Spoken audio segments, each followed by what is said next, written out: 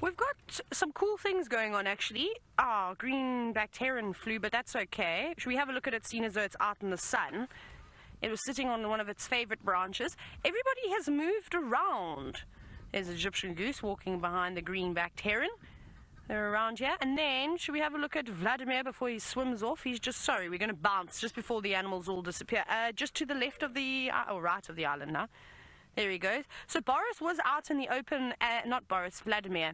And unfortunately, he's not feeling on the brave side today because he swam away, as you can see. But we were very far away from him. I don't know why he was so nervous, because typically you can get so close to him before he even moves off. And we must have been about 50, 60 meters away. But that's okay.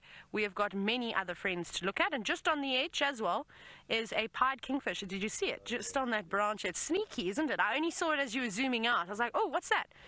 Beautiful pied kingfisher with a spear-like beak. And hopefully between the green-backed heron and the pied kingfisher, we will find Sebastian. Look at the water monitors here. That one is being strange. Right. There's two. One has just gone in the hole. Sorry, I'll tell you why now. I've changed my mind why we're looking here. There's two water monitors. This one on the right is the smaller one. The other one went into the hole in the left. But what caught my attention was this water monitor was doing a behavior that I've never seen before. It was moving its head from left to right, but low on the ground quite quickly. I don't understand why it was doing that. It was also obviously poking its tongue out into the air, and we know that they pick up scents in the air, and that's how they sort of taste, if you will. And they've obviously got a very prominent Jacobson organ, which they use on a regular basis, a vomeral nasal organ, if you must. And I wonder if it's not a mating pair. It'll be quite interesting. We are getting to that time of the year. I mean, crocodiles like to lay their eggs in October. I wonder if it's the same for the water monitors, which would maybe mean why they would come together and sort of doing courtship and mating. But very interesting. Hopefully the other one comes out again. They were very relaxed. I mean, again, we're not particularly close. But it was just so interesting. I've never seen any a beautiful big water monitor do something like that, but perhaps some of you have already seen it.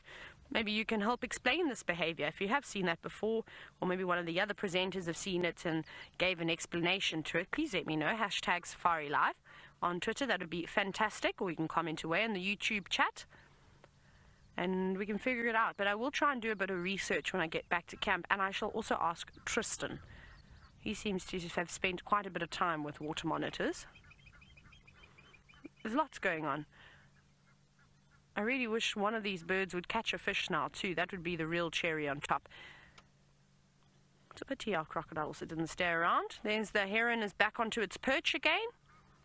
It's obviously relaxed with us and didn't mind coming all the way back.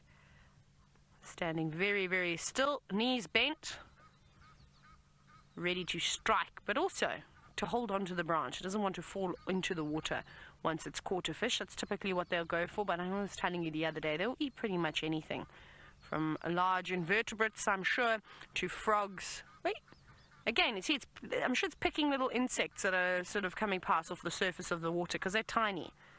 And to me, that just looks even too small to be a little fish, and it's not really sort of jabbing its beak down into the water. It's really just piercing the surface. That's why I think it's maybe insects of some kind that it's feeding on.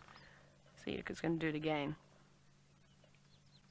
And that'll be time consuming, obviously, and I don't think it's necessarily energy efficient to constantly keep going for smaller prey like that, because you'd have to feed the entire day. But when you live out here in nature, you can only take what you can get, and if that means you have to catch 100 small things versus 10 big things to get your daily food requirement. That one looked a little bit more fish-like. That one actually looked like it had a tail. So maybe there's some little tilapia around here, or even little barbels that are swimming about and hiding under the shade of the tree, because that's typically what they'll do. They'll also hide on a hot day like this, and it's trying to catch them.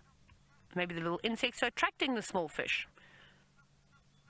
But this is cool. But we'll hang around here for a little bit. We'll see what other interesting things we can find.